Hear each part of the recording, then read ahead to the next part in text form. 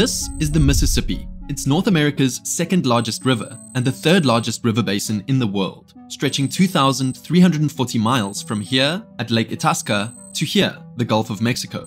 And these are its tributaries. Over 30 connected rivers, lakes, and canals, including the largest river in America, the Missouri, make up the Mississippi River system. This seemingly uninteresting piece of geography is the most important water body in the United States. With an average surface speed of 1.2 miles per hour, the Mississippi flows at a walking pace, which doesn't sound exciting, but that's part of what makes it so great.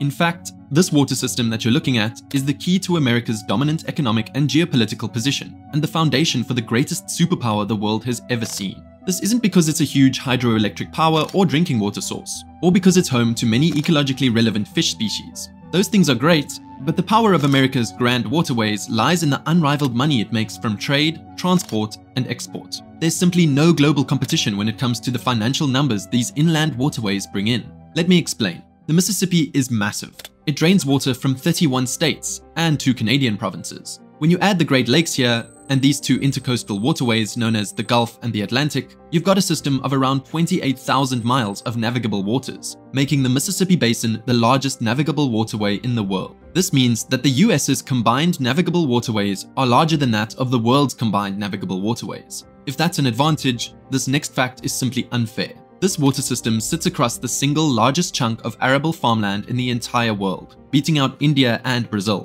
This is huge because it means goods from the US interior, such as corn, grains, coal, petroleum, and steel, move within and outside of the country on a mode of transport that came freely built into the land. The Mississippi connects all of the goods manufactured along it to the Gulf, the Atlantic, and major cities like Chicago, Pittsburgh, Cincinnati, Houston, and New Orleans, moving over 630 million tons of freight every year. And that's big money. Just this upper Mississippi Basin area, which includes Illinois, Missouri, and Minnesota, generates around $345 billion from commerce every year. Now compare that to the Hidrovia Paraguay-Paraná waterway. This system runs through Brazil, Argentina, Paraguay, Uruguay, and Bolivia, bordering the countries as well. Yet despite this, it currently handles only 20 million tons of freight, and it has several unnavigable sections, such as the Itaipu Dam. The Itaipu is the second biggest hydroelectric dam in the world, yet it's unnavigable, and efforts to upgrade it have been stalled as the connected countries often disagree on how to move forward. With the US, collaboration to raise funds and secure construction isn't as complicated.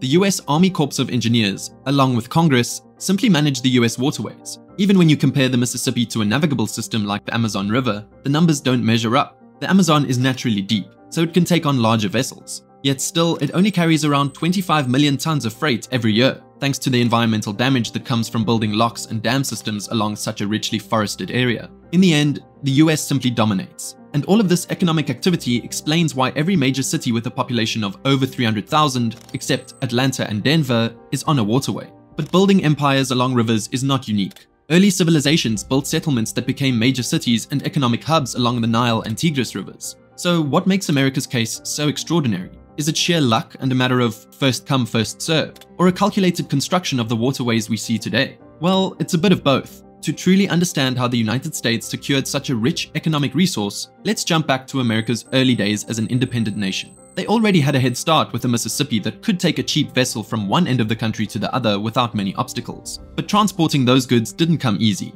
The founding fathers realized how fortunate they were to be in a country with such interconnected waters. But there were no locks, dams, or canals to make them more navigable and profitable. To do that, they needed to, according to the Constitution, investigate, develop, and maintain necessary navigable channels. So before the first formal engineering school was made, volunteers from across the country put their heads together and made the South Hadley Canal in 1792. By the time the Erie Canal was completed in 1825, the Great Lakes were instantly connected to the Atlantic, moving goods from the inland to the east coast. Despite some trial and error, this momentum picked up, kicking off an industrial age powered by inland waterways as people settled near these canals for the next 200+ years. Today, that foresight and early planning have transformed into over 12,000 miles of commercial inland shipping routes. That's more than South America's, Europe's, and Asia's combined. That means that the greatest advantage the US has when it comes to maritime and trading capabilities is the sheer size and ease that comes with its waterways. The Mississippi and most of its tributaries are at low elevations, which creates calmer waters and minimal interruptions from steep waterfalls and raging stone-filled rapids. The cargo ships, much like this one, that float along these waterways, are simple with minimal operational requirements due to the lack of potential damage caused by rough waters. It also means that these waterways don't need a lot of maintenance to keep them running, as locks, dams, and canals face little overall erosion, wear, and tear. These large, affordable, low-maintenance waterways allow for huge amounts of cargo to be transported from one point to another at a rapid pace. Take, for instance, the use of barges. A typical barge like this can transport about 1,750 tons of goods, and they're usually clustered into groups of 10 to 15 on a tow. So at capacity, that's 26,250 tons of goods per tow. Now compare that to a 108-car unit train.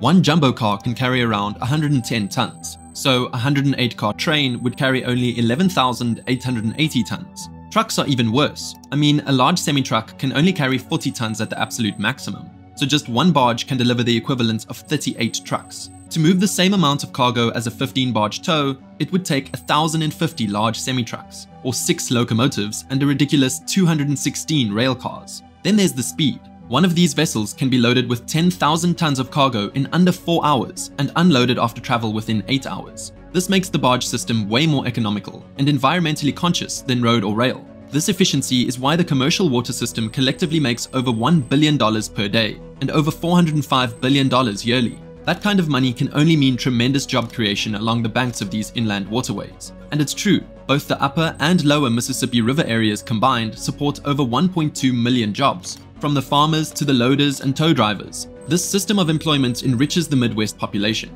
raising the overall GDP of a nation that already controls 30% of the world's wealth. But, and I hate to be that guy, it's not all smooth sailing. If it wasn't for this wise but expensive move, the billion-dollar waterway wouldn't even exist anymore. You see, the United States has been spending a whole lot of money to keep the Mississippi on the same course that started this waterway dominance hundreds of years ago. Over time, rivers change their course naturally as the earth moves, contracts, and stretches. Though it's natural, it doesn't work for America's economic plans. If the lower Mississippi were to assume the course it was meant to take in the 1970s, its true delta would no longer be in New Orleans, where centuries of infrastructure have enabled smooth entry into the Gulf of Mexico. It would flow into the Atchafalaya River and into an undeveloped patch of land 75 miles from New Orleans. To move all of the development established in New Orleans and Baton Rouge to a random patch of land would cost billions. Luckily, the Army Corps of Engineers, which has been in charge of this vast waterway for over 150 years, thought ahead. They built a $2 billion river control scheme that would force the Mississippi to flow toward Baton Rouge and New Orleans. It's a delicate balance that proves this waterway and the economic power it brings isn't guaranteed,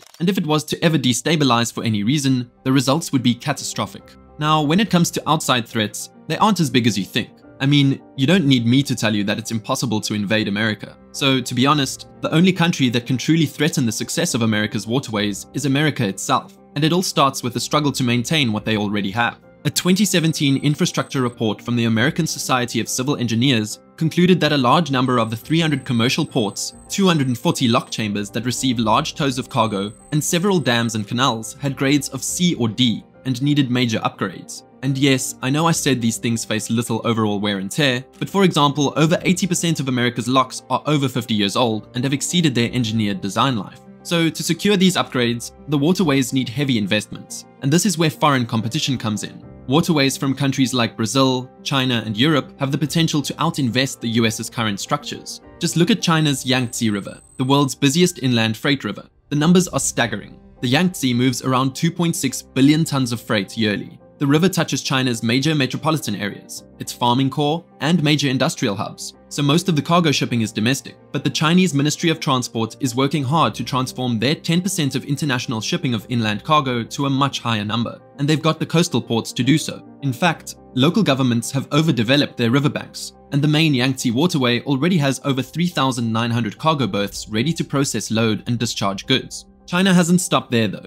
They're investing in rivers in Southeast Asia and South America, like here on the Mekong River. Starting in China and traveling through Southeast Asian countries like Cambodia, Vietnam, Laos, and Thailand, the waterway ferries 128 million tons of freight each year, with most of the investment towards harvesting the river's potential coming from China. Meanwhile, in the US, Stalled annual spending towards waterway modernization has already lost the country billions of dollars of economic value. And while that doesn't sound like much, backlogged projects could quickly escalate that number. A 2007 plan to renovate the Upper Mississippi Dam and Lock system failed due to a lack of funding, proving how hard it can be to raise the capital needed for these systems. Beyond tricky investments, the Mississippi Waterway has another threat that affects every river in most parts of the world: drought. In October 2022, a drought affecting the central US led to water levels so low that vessels were stuck in some areas, causing a backup of 2,048 barges and 117 vessels as rivers temporarily closed. This river basin produces 92% of America's agricultural exports, so one drought could ruin countless jobs and result in billions lost. That's what happened in 2012, when the Great Plains drought led to the river closing 3 times and the loss of $35 billion.